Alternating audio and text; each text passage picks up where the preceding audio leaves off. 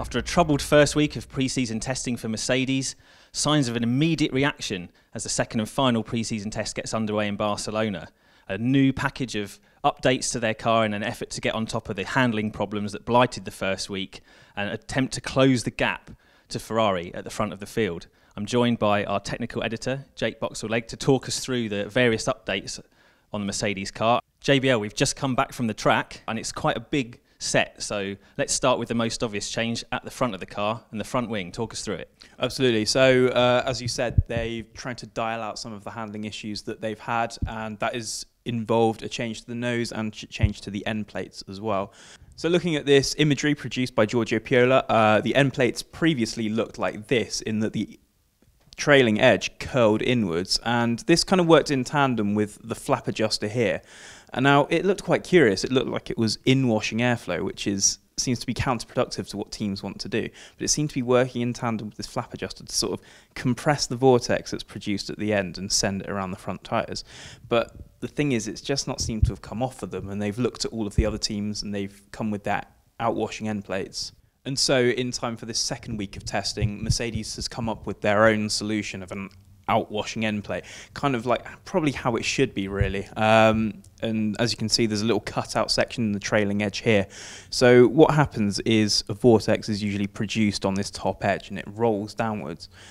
This can be taken all of the way along, but they've decided to try and stop the creation of it here and then use the flow from the wing to spill over and help guide it around the front of the tyre.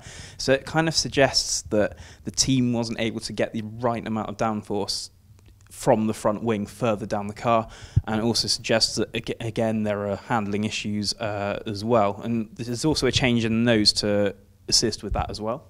Yeah, we have these new indents, if you like, on the nose of the Mercedes. What's the significance of that development?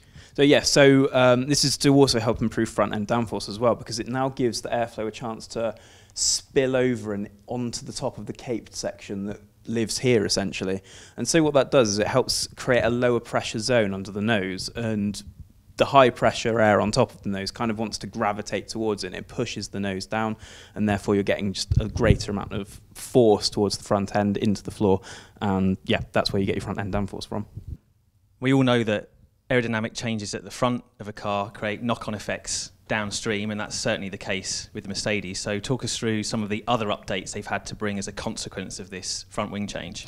Well, there's been quite a few changes. I think somebody has remarked that it was about 1,500 new parts to the car between the two tests. And there are 3 little fins down here on the bottom of the floor. This is just to help further that outwash production and guide it around the rear tyres a little bit more. There's a slot in the floor here, and that's just assisting with bringing air around and also helping to seal it a little bit more as well, just to get a bit more performance out of the diffuser. And also, if you look at the side pod as well, there's a little bit more of an indent here. It was a very sculpted design. So if we look at this image from test 1, it looks like a very conventional side pod. It has a pretty solid undercut there, and it sweeps along here. But Mercedes has decided to redefine it a little bit, with more in line with what they used last year. And now what happens is you've got airflow coming through here, and it's being driven down this direction here. You can see along the light marks here just how they've reshaped that, and that's just to send a little bit more airflow down towards the floor, and then that's essentially creating a high pressure zone on top of the floor around the diffuser area. And then that's giving them the chance to work the diffuser a little bit harder, because the pressure differential between above and below is greater, and so they're getting a little bit more rear end downforce out of it. Yeah, you mentioned rear downforce, and Mercedes has also been playing around with elements in front of the rear wing, so talk us through that change.